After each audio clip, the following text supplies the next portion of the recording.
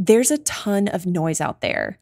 So how do you get decision makers to pay attention to your brand?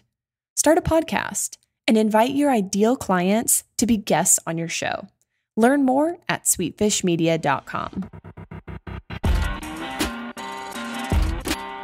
You're listening to B2B Growth, a daily podcast for B2B leaders. We've interviewed names you've probably heard before, like Gary Vaynerchuk and Simon Sinek, but you've probably never heard from the majority of our guests. That's because the bulk of our interviews aren't with professional speakers and authors. Most of our guests are in the trenches leading sales and marketing teams. They're implementing strategy. They're experimenting with tactics. They're building the fastest growing B2B companies in the world.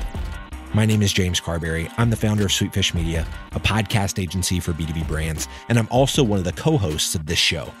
When we're not interviewing sales and marketing leaders, you'll hear stories from behind the scenes of our own business. We'll share the ups and downs of our journey as we attempt to take over the world. Just kidding. Well, maybe. Let's get into the show.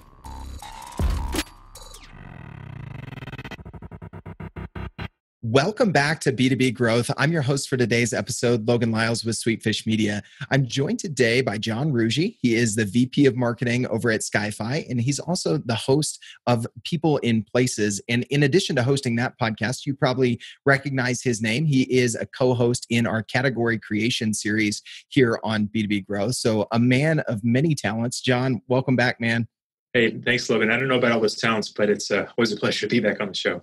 Yeah, man, it's always fun to talk with you. Today, we're going to be doing another episode in a different series. So you're kind of crossing over from series like a TV star from the category creation series now to the Why Podcast Work series, because as I mentioned, you're not only a guest co-host here on B2B Growth with the category creation series you do, but you are the host of People in Places podcast for your company over at Skyfi. So we're going to be talking about some of your experiences there, the benefits you guys have seen in that podcast. But before we do that, let's kick it off as usual. Let's give folks a little bit of background on yourself and Skyfi, and then we'll start talking a little bit more about your podcast, man.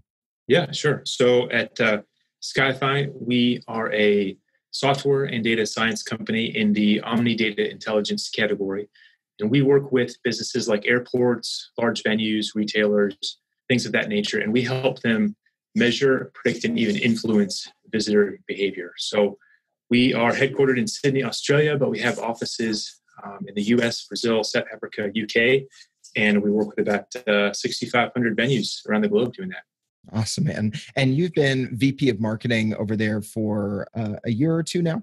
Yeah, just about a year. I joined I'm getting my years mixed up, 2018. Nice. Awesome, man. So as we mentioned, one of the things you've been doing since you joined Skyfi about halfway into that first year is launching a show called People in Places. Full disclosure, we are Sweetfish is the team helping you produce that show. So we're going to be talking about that. We do have some knowledge in kind of how that's working, but I want to have you share with listeners more of the benefits you guys have seen and what your experience has been and advice for other marketers in that space, similar to what we've been doing here on the Why Podcast Work series in previous episodes. But give us a little bit of context on People in Places, your show, what it's about, who it serves, and give that context as we kick it off. Yeah, sure. So People in Places is a show that's all about helping people build better visitor experiences. So I mentioned some of the verticals we work with: airports, shopping centers, retail, and a few others. That show is all about finding experts and operators in those spaces who have advice on what it means to build better visitor experiences. In our particular event, we tend to focus on things like data-driven initiatives, marketing-related initiatives, and things kind of in that vein. But I think the context that's probably most important for our conversation today is that for me personally, I hadn't spent a lot of time in these spaces in my own career. In fact, that's kind of been a theme in my career. Just as a marketer, I've spent a lot of time in places where I didn't really know that space going into it. And any good marketer will tell you that in order to do your job well, you really need to understand the market you're trying to serve, and more importantly, the people in that market. And so I've just found that doing podcasts are a great way to get kind of hands-on knowledge of what that industry is like and what the people working in that space are like. I love it, man. So you had some experience going into launching the show at Skyfi, People in Places, because you had some prior podcasting experience, right? Yeah, that's right. So in a former business of mine, we focused really heavily on the fitness space, which again, outside of just being a regular gym member, I didn't have a lot of experience in that space on the business side of things. And so another co-founder and I started a show. I think it's still out on iTunes if you want to look it up, Logan, but I think it's called The Gym Owner's Guide to the Galaxy. It was kind of a play on Hitchhiker's Guide to the Galaxy, if you've ever read that book.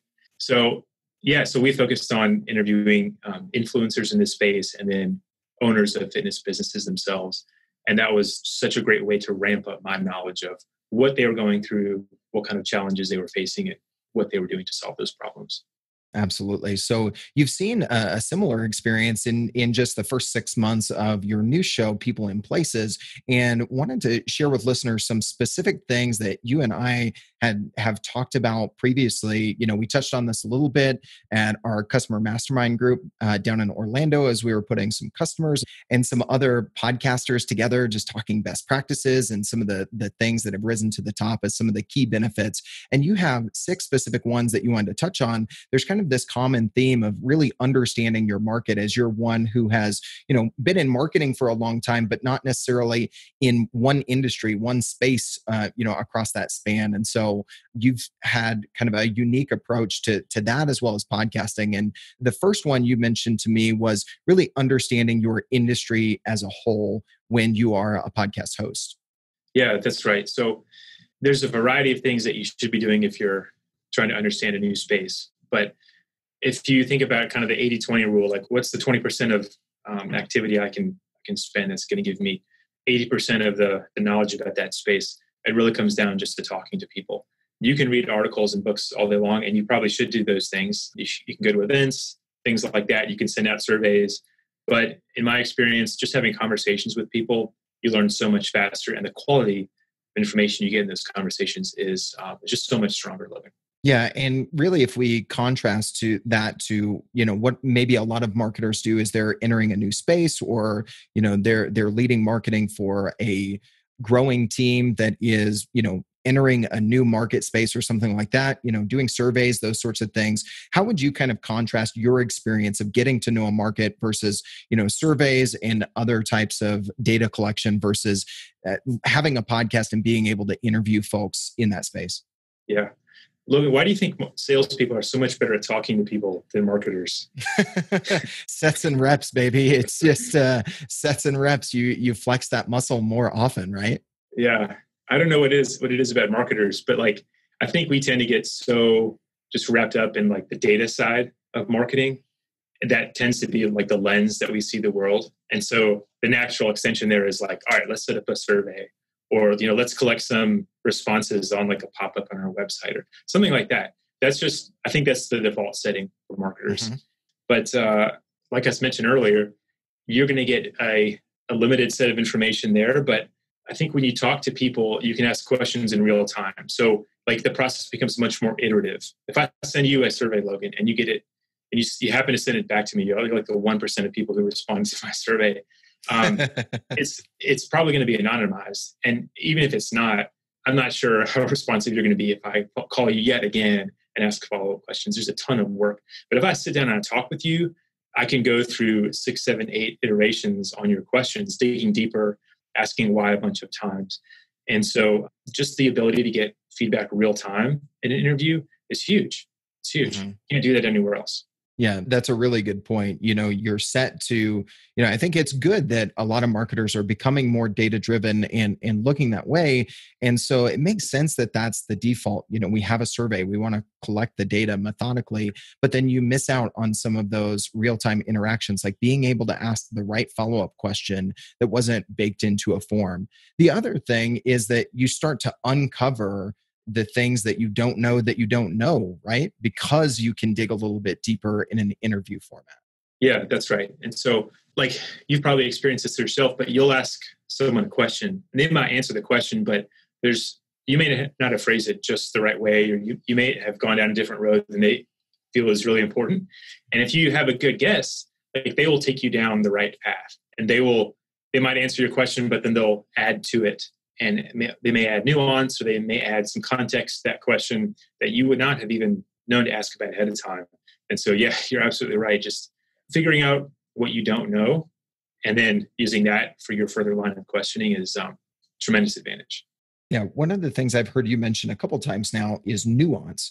You're asking questions and there's some nuance in how you can ask follow-up questions, those sorts of things. There's also probably, you're getting emotion, you're hearing in their tone of voice, or if you're, recording via video like we're doing now, you can see the body language, those sorts of things. And so all of a sudden you have another layer on top of that data to say, okay, this answer doesn't equal this answer, because when they said this, there was a lot more emotion to it, right?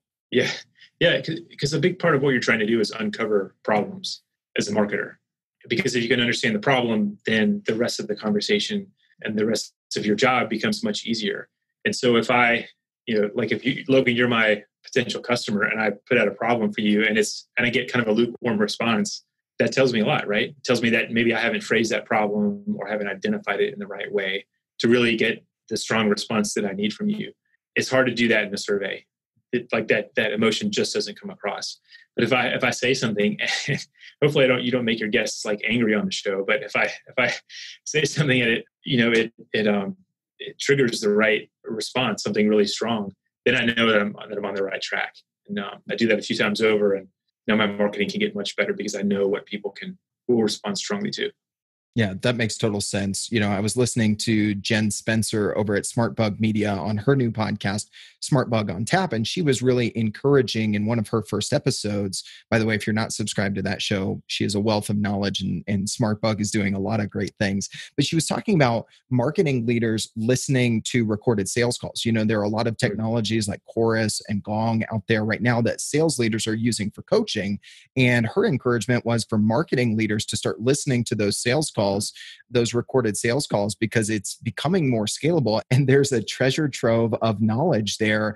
And the same holds true here as you're interviewing folks. The added benefit to you actually interviewing them as the marketing leader on your podcast is now you've built a direct relationship with them. And so one of the things you've shared with me before is that has actually led to other introductions, referrals, which helps you understand the market that much more, because you start to know all of the movers and shakers, get to know the market more, and maybe find an intro that's good for the company and leads to something down the road too, right? Yeah, that's always such a challenge if you're an outsider in a space and you don't have those industry connections. If you do a little bit of homework up front and then find the people who are already fairly well connected themselves, then they will open doors for you. And I'm curious to hear what your own take on this is B2B growth, because you guys have kind of gone through the same process. But I think, when you get someone on your show, they then become a little bit invested in your brand and your company. And so in a way, they have an interest in seeing that company become successful, right? Because if you're on a company's podcast, like, it looks better on you if that company does really well. And so I think kind of a natural extension of that is, by wanting that company to succeed and raising its profile, they will introduce you to other people who they think will be valuable for you and will further raise the profile of the show. Yeah, absolutely. And then you get deeper and deeper into your niche. I mean, I can tell you 9 months ago when I joined the Sweetfish team and became a co-host of this podcast, I really had no connections in the B2B marketing space. And now, I have great connections with folks that are thought leaders in the space, people that I really respect and have learned from. And they have said, post interview, hey, who else can I introduce you to? Or I think you should really have this person on the show. And it was actually someone on my list that I would like to connect with. So I would say, whether you're in an industry like you are with Skyfi, or if you're in the B2B marketing space, or whatever industry you're in, it carries over. And I think you've seen that in a couple of different spaces. The other thing that you said as we were chatting offline, John, that I thought was really interesting is this parallel, this comparison to conducting interviews for a podcast with folks in the industry that you're trying to get to know, and language or cultural immersion. If you think about, trying to learn a new language, I tried to learn Chinese in college. That did not go so well. I'm tone deaf, so probably not the best language for me to learn. But, I tried to learn from textbooks and workbooks. And I've always heard that if you just visit a country and you're dropped in the middle and you have to figure things out, you learn the language and the culture that much faster. And there's some comparisons there to being a podcast host in the industry that you're serving, right? Yeah, that's right. And I think maybe it goes back to one of the reasons why marketers tend to focus on like the surveys and the emails that we talked about, because it is a little harder to put yourself out there and try to have an intelligent conversation with someone who knows 10 times, 100 times as much as you do in a given space. There's the risk that you don't ask the right questions. There's the risk that you look bad. No one will actually really think that you're doing a bad job, but it's like these are just internal fears we have when we put ourselves out there, and our voices are recorded live for the world to hear for eternity. But yeah, like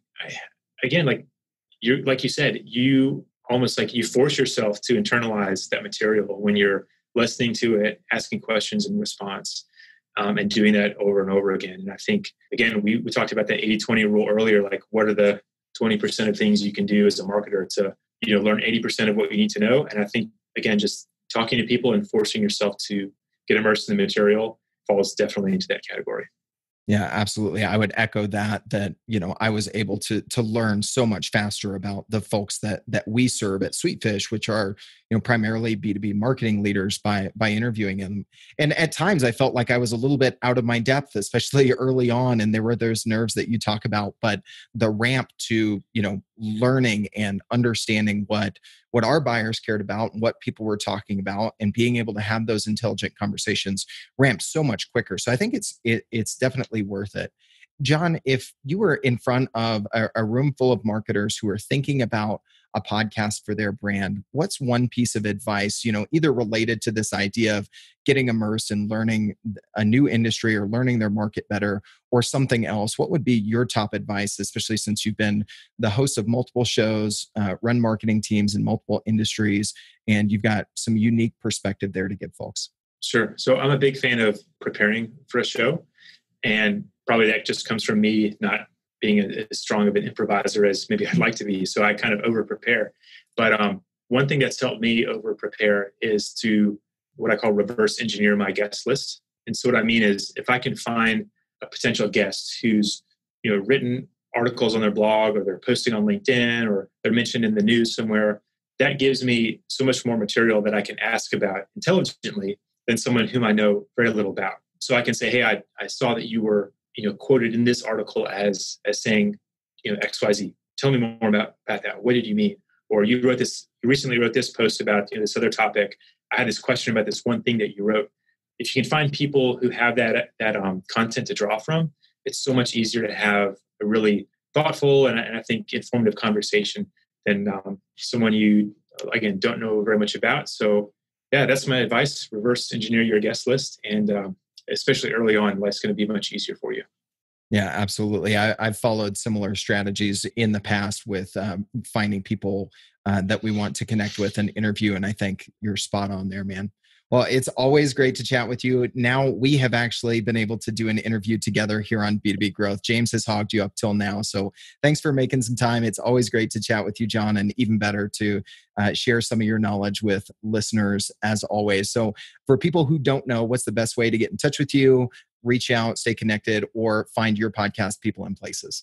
Yeah, the best way to find me is probably on LinkedIn, but if you can't remember how to spell my last name or and you want to come back to it later, you can go to john.marketing and that'll pull up a little page with all my contact info and all that good stuff. So either one. Thanks again for having me on the show, Logan. It was a real pleasure. Awesome, man. It's always fun to talk to you. And I love the things that you shared with folks, especially that last advice for folks thinking about a podcast and sharing your journey. It's been fantastic, man. Really appreciate it. Yeah, thanks again. We totally get it. We publish a ton of content on this podcast, and it can be a lot to keep up with. That's why we've started the B2B Growth Big Three, a no-fluff email that boils down our 3 biggest takeaways from an entire week of episodes. Sign up today at sweetfishmedia.com/big3. That's sweetfishmedia.com/big3. Three.